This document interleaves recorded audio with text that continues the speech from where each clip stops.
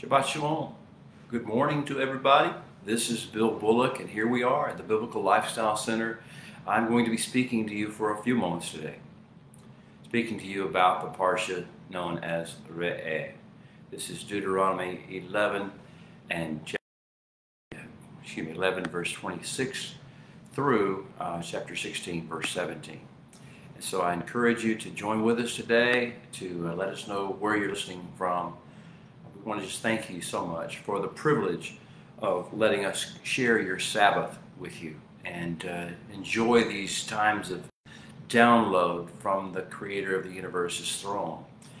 We are courtiers of a great king. We are residents of a great kingdom enterprise and participants in that enterprise. So again, gracious thank you to you all for letting me join with you. Let us enjoy this time together, as little as it may be, or as great as you may think it might be. Today we are talking about, as I said, Parsha Re'eh. The name in English would be usually translated as behold. It could also be translated observe or discern, but the key factor is pretty clear. It has to do with your vision. It has to do with lifting up your eyes, our eyes as the case may be, and seeing things in a different perspective, from a different perspective, maybe with a bit of a helicopter view. Really, it's higher than a helicopter. The idea we're trying to get into, that Moshe, who is writing this to us and speaking these things over us, is trying to get to, is that we are to be looking at the earth and the things of the earth and the people of the earth and the situations and all the circumstances of the earth that we face, not through human eyes, but through eyes that have been lifted into the courts of heaven and are therefore looking, as it were, downward, from an eternal perspective, from a greater vision, greater imagery perspective, with more knowledge and understanding than people who live here in the flesh, who live out of their emotions and responses and hormones and instincts and appetites and urges. Do you see? He's saying, Re'eh, behold, this is your time. Before you cross over the Jordan, before you step into the next phase of your encounters with life, before, in our situation, you enter into a new biblical year, a Hebrew year at least, Torah year. Open up your eyes and let the Holy One enhance your vision. And so here we are. Today is a very special day. It's the 30th of the month of moon cycle of Menachem Av, the fatherhood of comfort, the father of comfort. So tonight at sundown, we believe, will be the rising of the new moon, the Rosh Chodesh, for the 6th month of the biblical year, the month called Elul. I'm here. So the month of Elul is a very special month. It is the last moon cycle prior to the beginning of the 7th month. And the 7th month of the biblical year is when we have 3 divine appointments. They're called High Holy Days, typically known in English as Rosh Hashanah, the Day of Atonement, and the Feast of Tabernacles. But the Hebrew would be Yom Teruah, the day of breathing or blowing. Then Yom Kippur, the day it's called Atonement, but the covering of rising again, facing up to our death and rising up again as resurrected new lives. And then finally the Feast of Sukkot, or Tabernacles as it's called in English, a time of celebrating the kingdom of heaven to come, the great messianic realm reign to come. So that's what we do over the next month. We have about 30 days now to prepare for it, and that will be an important thing. But what Moshe is doing in Parsha Re'eh, in Deuteronomy 11:26 through 16:17, is doing what I call releasing his "come up here and see what I see" discourse. There's a section in this great speech on the plains of Moab that he's speaking to us, and I call this section the "come up here and see what I see" discourse. It's part of a greater download, the greater download being what we've talked about in the last few weeks, which is how to build a kingdom of heaven-centered society on earth. Now, if we're going to do that, we're going to be participants in this grand plan for the redemption of mankind as a species, for the restoration of creation in all of its different areas to its original intended state of beauty and fruitfulness and shalom. If we're going to do all that, we're going to need to be able to come up where Moshe is, where he sits, where he interacts with the Holy One, and to see what he sees. See what the Holy One wants us to see beyond what our flesh and our pseudo-intellect think is reality. So we have this part of our call. The next thing we'll talk about is then the whole issue of what the times and the seasons are. This is a kingdom calendaring notice. Please take note. Some of you may think, if you're out of the traditional religious traditions, that this is not relevant to you anymore. But I would just suggest you give it a shot and see if there's something in it that you didn't maybe realize. So, as I said, we're getting ready to for Rosh Chodesh Elul, the day of the new month, the 6th month of the biblical calendar. That will be tonight. Our nation is celebrating the fact that in a very special way, unlike the rest of the year, during this 30-day period or so, the king is in the field. That is a traditional saying about this time of the year. It's not that the king is not omnipresent. It's not that the Holy One is not everywhere at all times. But there are certain times of the year, certain seasons he has programmed into the earth time that we know, that call us, draw us closer to him, and inspire and awaken our consciousness of him. And so when we say the king is in the field, it's not like he hasn't been in the field. It's like we just weren't aware that he was in the field. We didn't have the consciousness of the nearness, how close he is in the field. And so in that regard, I will do something I almost never do on these broadcasts. I've never done it ever, as a matter of fact, on these broadcasts. But I want to tell you about a resource that I have written. It's called The Late Summer Journey of the Awestruck Heart. It's part of a greater Awestruck Heart series. My feeling is that all of human beings, all those who are interested in following the Holy One, need to reawaken what was born in them as the awestruck heart. It's that sense of awe and wonder at the Holy One. And so in our heart, we have this sleeping, powerful force, this awestruck heart. And this is the late summer journey season. If you wish to look at it, it's a 30-day devotion for the month of Elul, which begins tonight at sundown. I really encourage you to take a look at it at least. This is available online through the biblicallifestylecenter.org. That's biblicallifestylecenter.org, and you go to the publications page.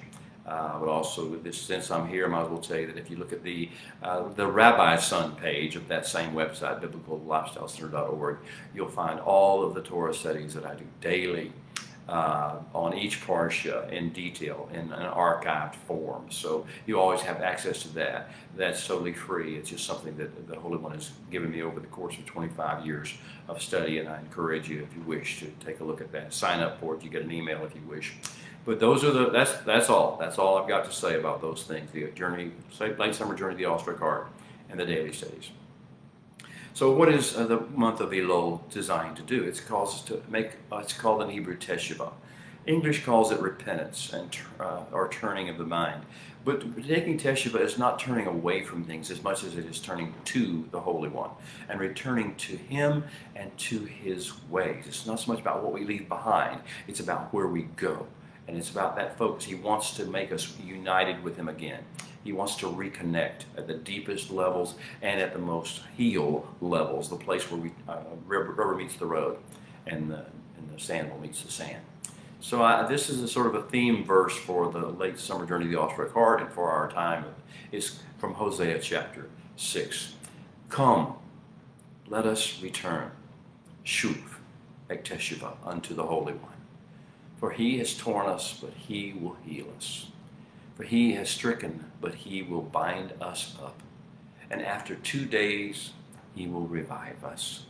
And He, on the 3rd day, He will raise us up, that we may live in His sight. Let us know Him, and let us pursue knowing Him.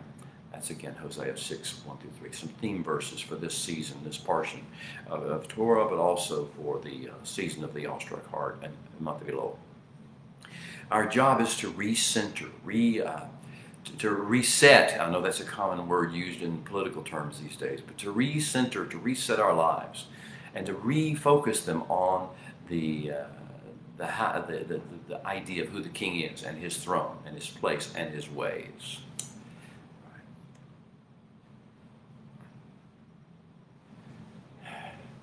I want to tell you that, again, this is the third week of the Haftarah Consolation. I've got something popped up on my screen I've got to get rid of. There you go. From the Haftarah, we are seeing this sort of developing, graduating each week, and this is the third of 7 weeks.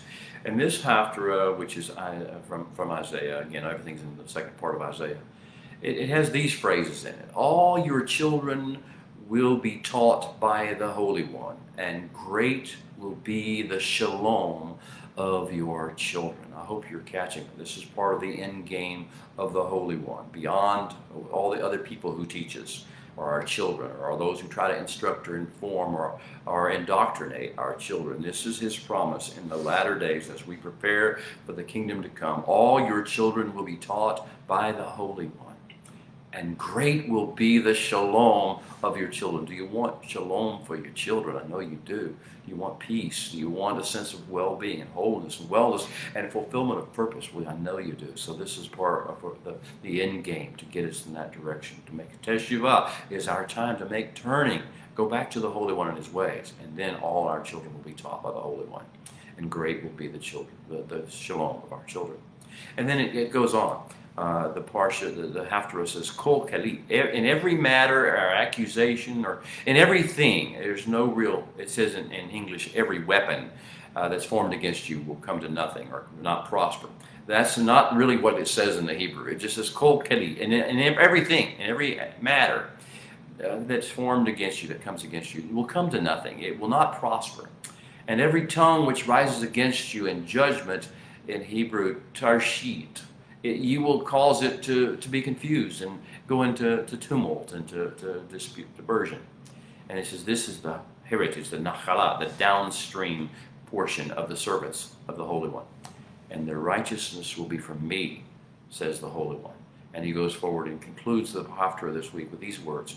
Oh, everyone who thirsts, l'chu l'mayim, come to the waters, come walk to the waters with me. And you who have no money, come and walk and buy and eat. And yes, come and buy wine and milk without any money and without anything that you could barter. These are the promises of the latter days. To prepare us for this time, prepare us for what's about to happen, Moshe has these 5 parshot, 5 sections of the Torah that he's going to use.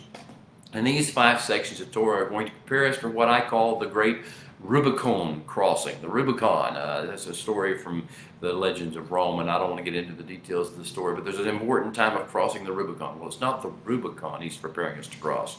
It's the Jordan Rift Valley.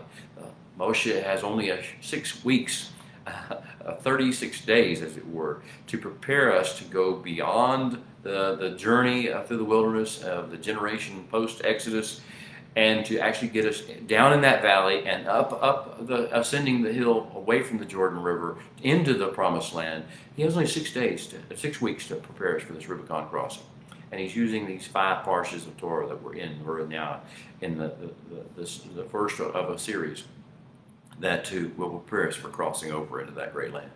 So everything that he will say to us over the next 5 weeks of parshas will be spoken with the decision we're going to have to make at that great crossing time in mind. He knows what we're going to have to leave behind.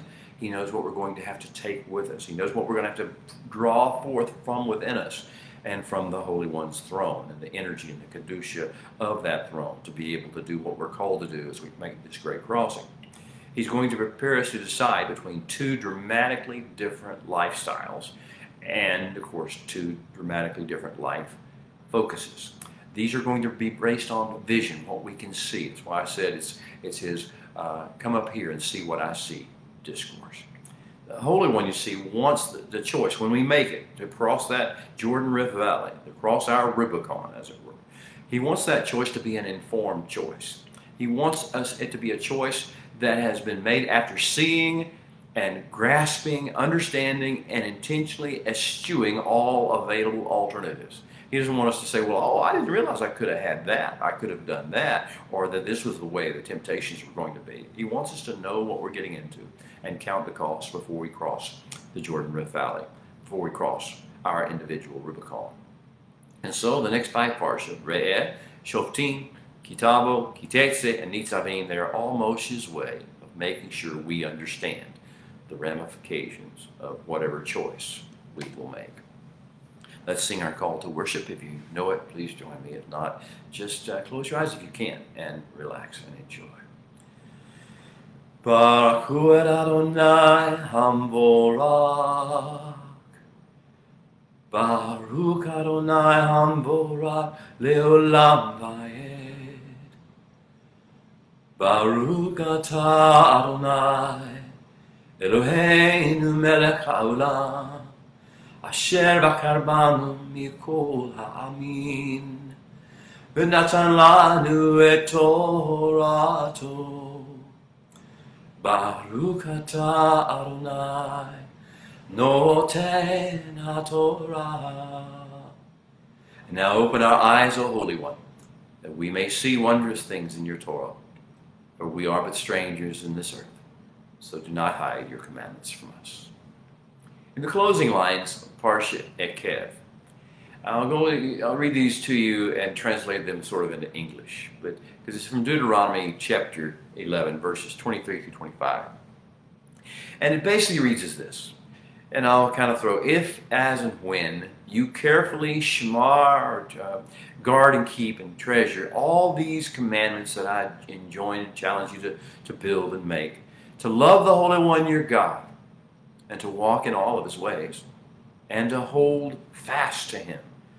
Then, in that situation, the Holy One will drive out all the nations before you, and you will dispossess greater and mightier peoples than you yourselves. And every place that the sole of your foot treads will be yours, from the wilderness and Lebanon, from the river Euphrates, or Euphrates as it's often called today, even to the western sea will be your border. And no man will be able to stand against you, because the Holy One will put the dread of you and the fear of you upon all the land where you tread, as he has said to you. That was the conclusion of our last segment of Moshe's discourse, is how to build a kingdom of heaven-centered society on earth discourse. And so now we're ready to begin with Parsha 11:26. Here we go. Anochi noten lefnechem hayom. I set before you, behold, I set before you today, beracha ukala, a blessing and a curse. Et ha-bracha, that is the blessing, asher tishmeu el mitzvot Adonai Elohechem, and when you shema the mitzvot of the Holy One, asher anochi metzave etchem hayom, which I enjoin and challenge you to do this day. Ve'et ha-chalala, and the curse, im lo asher tishmeu el mitzvot al Adonai Elohim, when you shema the mitzvot of the Holy One, do not shema the Holy One of the Holy One.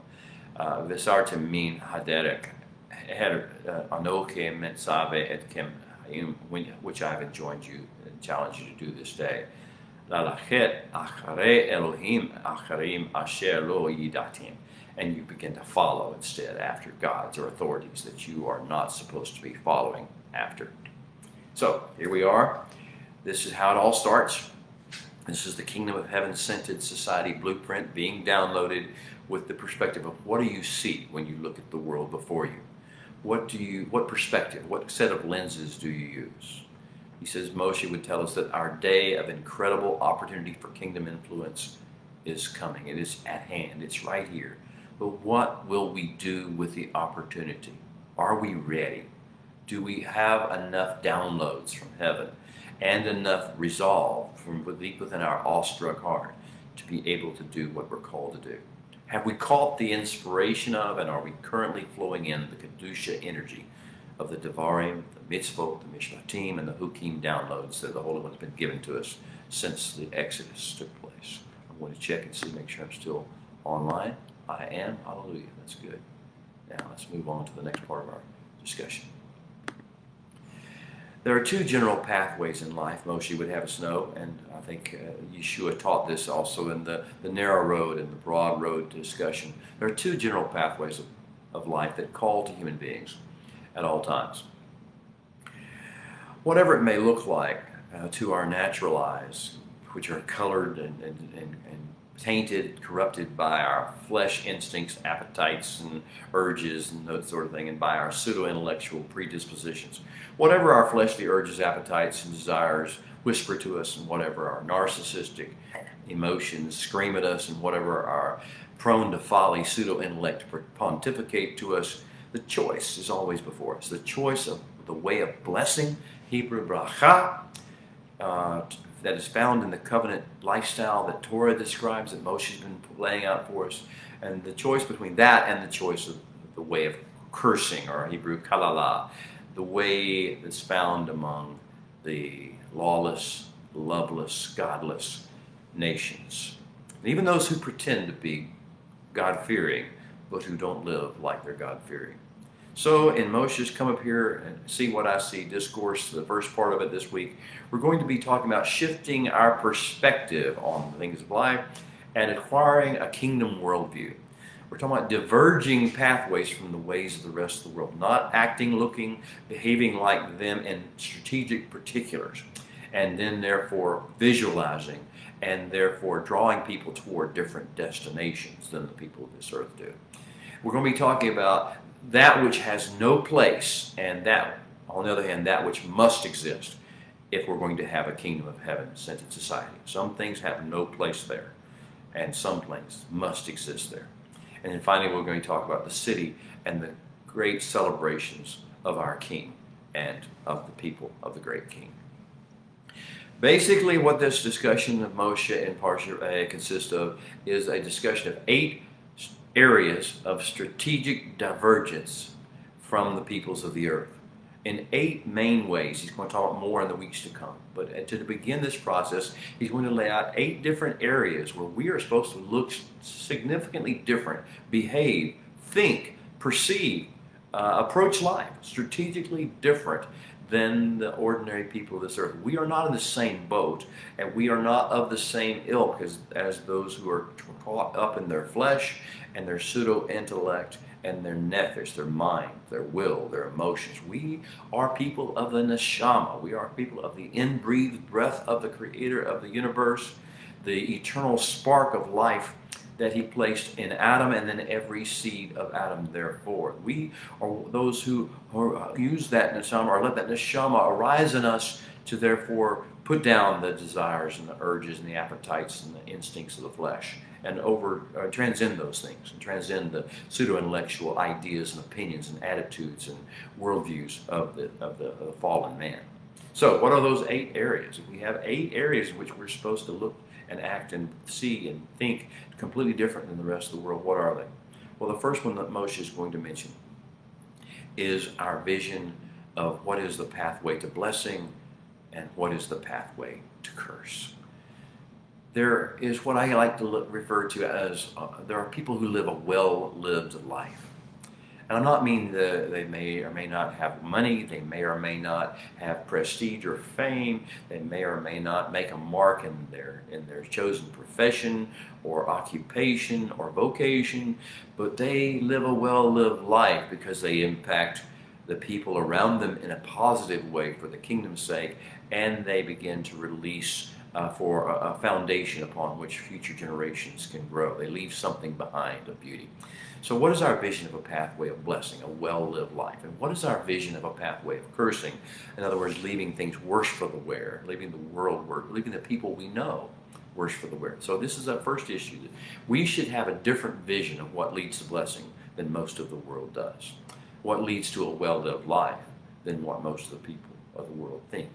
What is success and what is fulfillment, as opposed to what the rest of the world thinks. If you don't have this perspective, then when we go into the land, we go into the place with the Canaanites and the ites of all the different varieties, have their way, and what have they been doing, what they've been doing to pollute the earth, then we'll think, well, I'd like a little of that, and maybe my idea of success can be based on what they think. Well, that's not the way it's going to be. What is our vision of, what is our pathway that we envision to blessing? On the other hand, what do we think will lead us to curse? This will be a great paradigm shift that we're called to make. That's only the first of 8 strategic areas of divergence covered in red. What's the second one? The second one is a very shocking one. It is, what is worship? Every culture seems to have its mindset, its idea of what worship is and consists of, and what evidence is of. What does it look like in real time?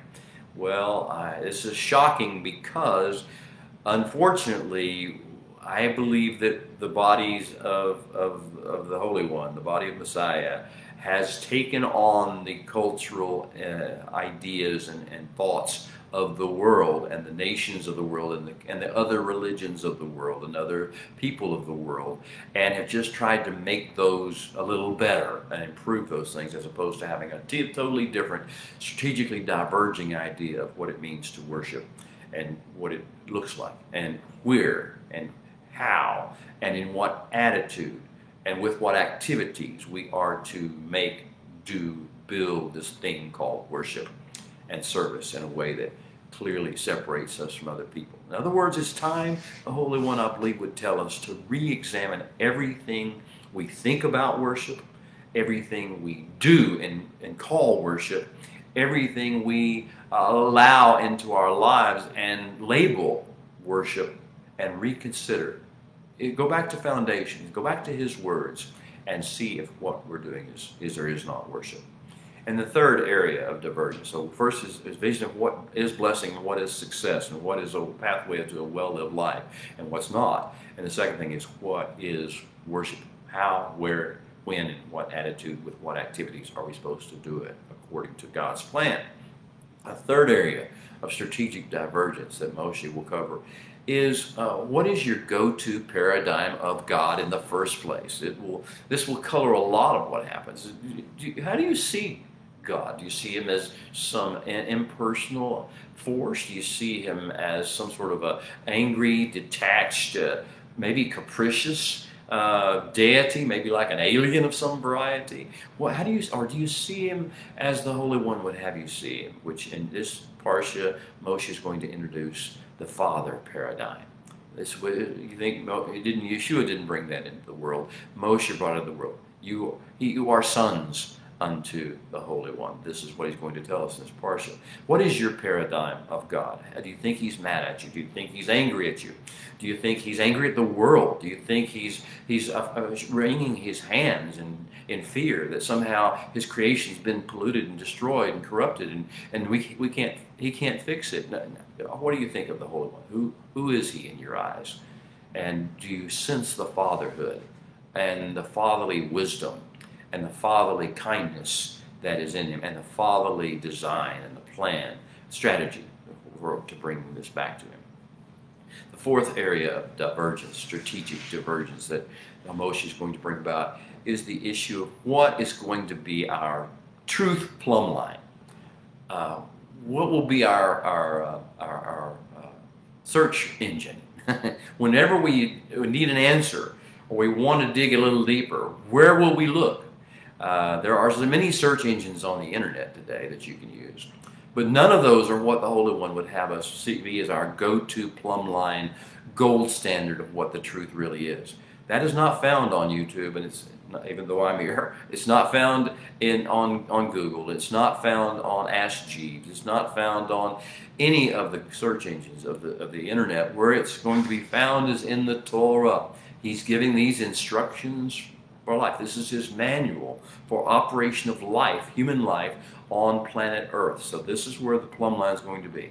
Moshe is going to make clear that we need to understand that the Torah is always going to be our plumb line, our gold standard of truth. Nothing else can take its place. This will differentiate us from other people who want to look to science, or want to look to sociology, or want to look to psychology, or want to look to religion, or want to look to some other tradition, something besides the Torah plumb line, the gold standard of His Mitzvot, his mishpatim, his hukim. In other words, in English, we wouldn't call those things his commandments, his ordinances, his judgments. So the fourth area of divergence is very critical. What is going to be your truth plumb line and gold standard? And a corollary of that is going to be, and that considered, how gullible and susceptible are you going to be to a deceiver and to deceiver hype, what I call deceiver hype. They make it loud, they make it noisy, they make it interesting. They draw your attention like sirens to falsity. What is going to be your level of susceptibility to deceiver hype? Because you see, if the Torah is your plumb line and your gold standard, you will not be susceptible at all. You will know better the instant when you hear it that this is not this is not consistent with the Torah, not consistent with the gold standard the Holy One's given us for truth. How gullible, susceptible will you be to deceiver hype, to sacrament theology, to sacrament mindsets? Oh, I don't have time to get into this one, but this is a problem that we are not. The Torah does not give us sacraments, so sacraments are some other form of religion. How gullible and susceptible are we going to be to affection and sentimentality for religious symbols and artifacts? These are some of the issues and religious structures that we build in our local communities. What will be our susceptibility to these deceptions and deception hypes? The fifth area of strategic divergence that the Holy One will call us to through Moshe in this week's Parsha are what we consider food and what we make the choice to abstain from and consider non-food, so that we will be seen clearly as different and hopefully wiser than the rest of the world. They're drawn by appetites. Their eyes make their stomachs start to water, their mouths start to water, their stomachs start to ruminate. They deal with things that we don't have to deal with unless we just choose to. We have the neshama alive in us, and he considers food to be that which the Holy One's word says is food. And it is not food if the Holy One's word does not say it is. All of our life comes from the words of the Holy One. This is a strategic divergence, and this will cause us to look different, and our menus will be different. And what we order at restaurants and cafes, if we go there, will be different than other people. And we will not be prisoners of bacon. We will not be prisoners and captives of shellfish. We will not do things that the Holy One has said are not food, not because we expect to earn some favor or we're being punished because we can't do what other people do, because we are people of the Holy One. And he has defined our diet for us, for our best, to bring forth blessing in us and around us, in the lives of people around us, in the world around us. And to do this, we need to follow his patterns, and so we choose to follow his patterns and consider food, what he calls food. I told you these are somewhat radical. This is what the Torah is, and this is why what we usually see in the earth is a watered down, corrupted version that we really need to reset from. We need to come up here to Moshe. And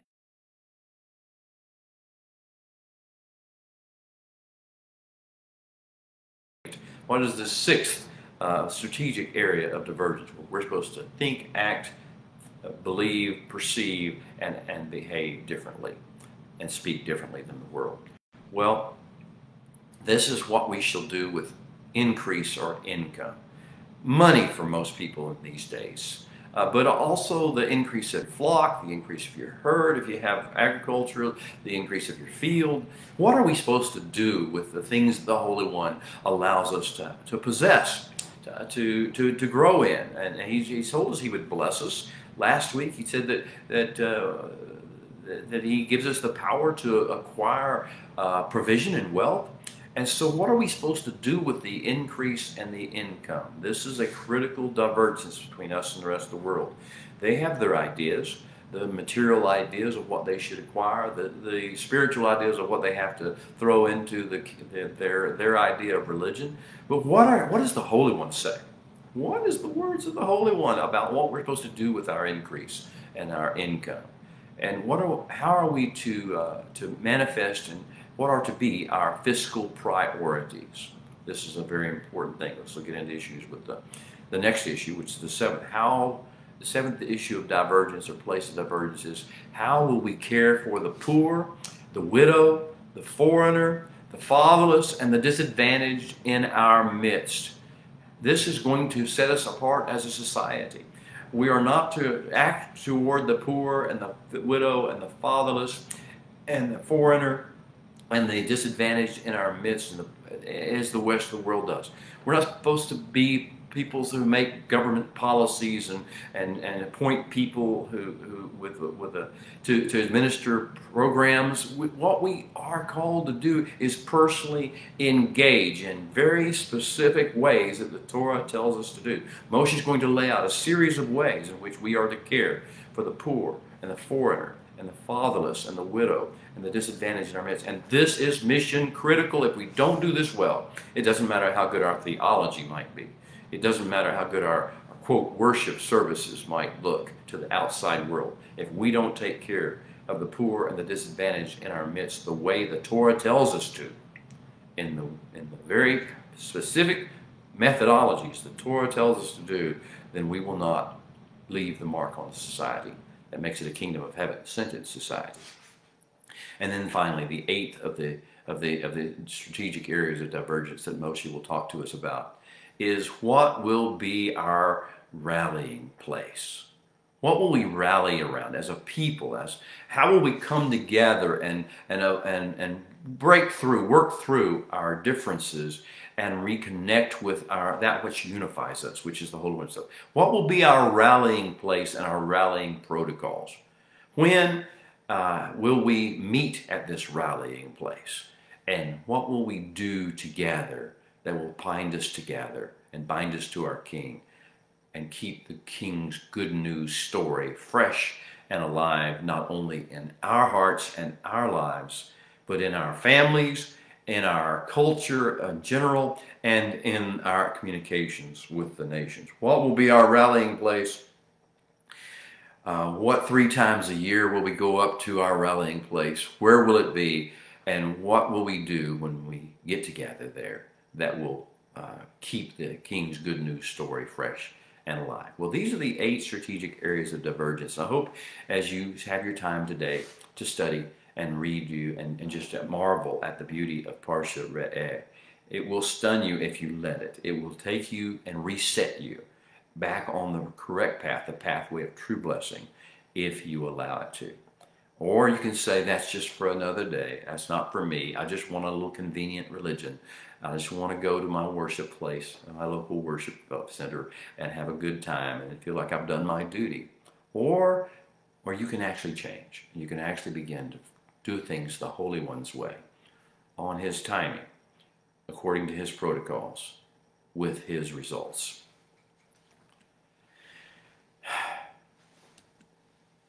The general premise of Moshe's Come Up Here and See What I See discourse is that, beloved, the spectrum of our vision, what we see, what we have been looking at, choosing to look at, and what we've been choosing to focus on and form opinions about and make judgments about and react emotionally to, all those things need a substantial upgrade. Hallelujah. Let the upgrade come. Let the vision flow. The proverb says that without a vision, without this vision, particularly the vision of the Torah that Moshe shows us in Deuteronomy, in Parsha Re'eh and following, without this vision, the people go adrift. They just, it says perish in the English, but the word doesn't mean to die necessarily. It just means to start drifting, start wandering, to go without any moorings. We need a substantial upgrade in the way we see, the way we look. So what does Moshe see that we do not?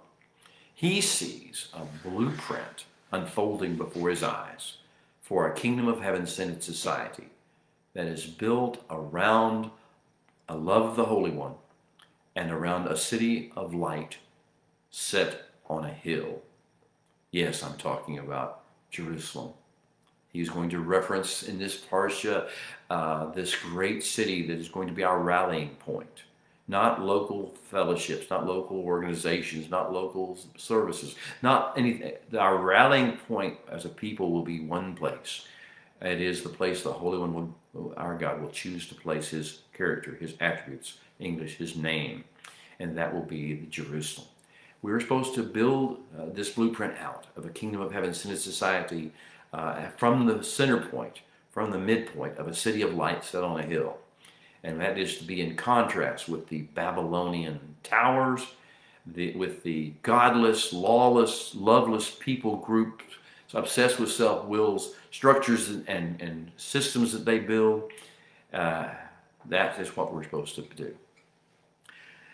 We need to learn, in Moshe's case, he's trying to tell us from the Canaanites, bad example, from the Canaanites, bad example. They are the evidence of what not to do to build the kingdom of heaven centered society.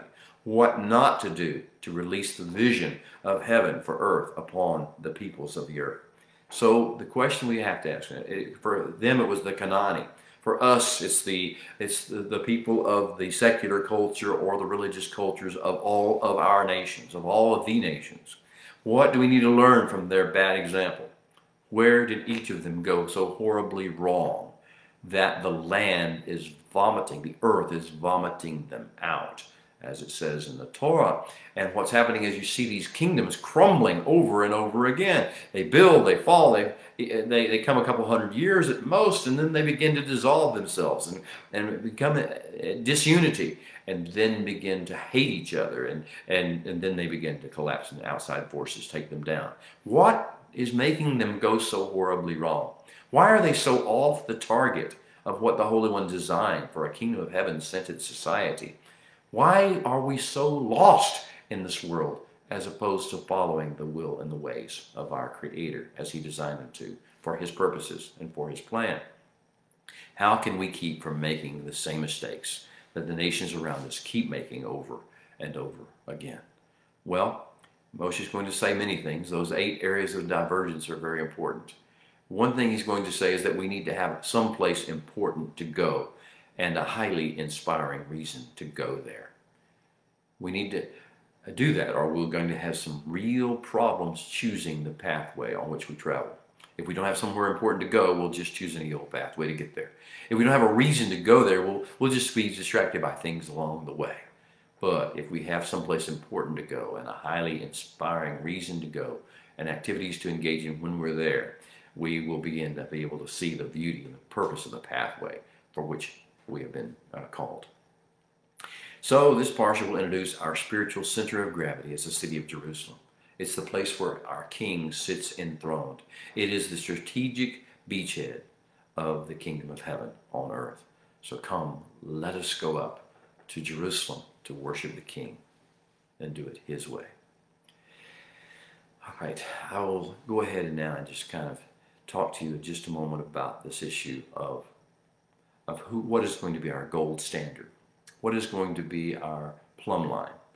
Will it be the Torah, or will we be listening to every other? Will we have our ear out for every other idea or concept or movement out there in the world? The Holy One talks a lot about it in this parsha through Moshe, about the false prophet and the doer of signs, the one who does signs and wonders. Now, this is the key, because what he's basically talking about is those things which capture human attention, particularly a pseudo-intellect, but they will either draw you closer to the Holy One or they'll take you further away from the Holy One. It's what the Holy One is saying through Moshe in this parsha, is that be very careful with all the hype of spirituality and religion. It goes everything from the Canaanites' way, which is almost pagan in its origins, from the standpoint of they don't worship the one true God, and they don't sense the beauty of the majesty of heaven and the plan that he has for the earth. They do things based on their selfish ideas, their superstitions, their pseudo-intellectual predispositions, and their ease of sacrament and local meeting focus, where they can just do little stuff and think they can get by with that. That's the problem of most. And then someone will always arise out of that kind of a mentality that has a new thing, a fad, a new, boy, they pull out things like the prayer of Jabez, or something. They pull out something maybe yet somewhat of Holy Writ, or just some new idea out of psychology, some new fad diagnosis and prognosis and positive thinking protocol, something that will sound good, that will attract our attention, or that will actually have some signs that it seems to be working. And then as it rolls over, it says, therefore you don't need to follow the Torah. The end of their result will always be, therefore come follow me, follow this way, do this spiritual hype thing, and you won't need to follow the Torah anymore. Well, that's what we're going to see come arise. And the Holy One, through Moshe, is saying, no, your gold standard is always the Torah. If it is not inconsistent with the Torah, then do not listen to it, do not follow it, reject it, turn away from it. That's the pathway that will cause you and lead you to destruction, lead you to where you are no longer influential for the kingdom, and you begin to filter out and become like the nations before you, which have collapsed and fallen, and always will do so. So, if you hear anybody tell you that you don't need to follow the Torah, that the Torah has been done away with, that the Torah is somehow not, is for another day, another people, another group, understand what you've just encountered. You've just encountered the way of the serpent. You've just encountered a lawless, loveless, godless person who may masquerade as being the most spiritual person you know, and may seem to have some evidence of that in their lives. But if their message is, you don't need the Torah, step away from the Torah, follow after these other ways of doing things, then, beloved, that's the first key to know you're on the wrong pathway. Second thing I'll talk briefly about is the Holy One's plan for dealing with the poor, the disadvantaged, the foreigner, the widow, the fatherless, the Levite, the ones who do not have the access to the full panoply of blessings that the rest of us are supposed to have. How do you view them? Do you see them as a nuisance, or do you see them as a gift? Do you see them as a blessing? Do you see them as an opportunity to actually practice what you preach and do what you're called to do and be who you're called to be? Do you see the things that you have been given materially as yours, or do you see them as things you are stewarding, things that you're called to account for? If anything is placed in your hand, you are called to account for it to the Holy One. You have, I call it being on clock, actually. Every blessing you receive, monetary, physical, and anyway, is a blessing that's on the clock. You are now charged with it, and you have a responsibility to increase it, disperse it, like the parable Yeshua taught of the talents. Every blessing is like a talent. And what are you going to do with it? And find a way to make it better. And that's usually the people, the places are the poor, the disadvantaged, the widow, the foreigner, the fatherless, the Levite. These are the people that and the areas you're supposed to go to. The Holy One will talk about how you use the increase in income of your land and of your bodily efforts, your work. And he's going to talk to you about the tithe, the ma'aser. And this is one of those areas that's so badly misconstrued. Deceivers have taken use of this phrase and have made it a god unto itself, that somehow there's some supernatural trick to the tithe. Well, the tithe is designed for the kingdom's purposes, and it's not supposed to go to some local organization or entity or 501c3. That's an IRS in the United States, IRS exemption section. It's not supposed to be that. It's supposed to be geared toward taking care of the poor, the widow, the foreigner, the disadvantaged, and also toward sponsoring people to go up to Jerusalem for the 3 times a year. The month of Aviv for Passover, the month of Sivan for Shavuot or Pentecost, and the month of Tishri, or 7th month of the year, for the high holy days, and particularly the Feast of Sukkot. These are the rallying times, and we're supposed to take the poor, the foreigner with us, sponsor ourselves and those, and then also take care of during the two of the 3 years. And I just encourage you to read the Torah's portions about what the tithe consists of, and chapter 14, and let it shock you that this is not what you thought. This is not what the world and the religious of the world tell you about. Let the Torah talk to you about what the tithe is and why you are to do it and how you are to do it. Well, beloved, I'm going to go ahead and end our session this morning. I pray you've been blessed. I pray you've been challenged. That's more important than you being blessed, because I believe in the challenge will come the blessing. He sets before us today a blessing and a curse. A bracha or a chalala. Which will be the way? Which way you going? Which way do you want to go? And what is your chosen destination? What do you want to do with your life? What do you want to do as you cross your Rubicon? Shabbat Shalom. See you next week.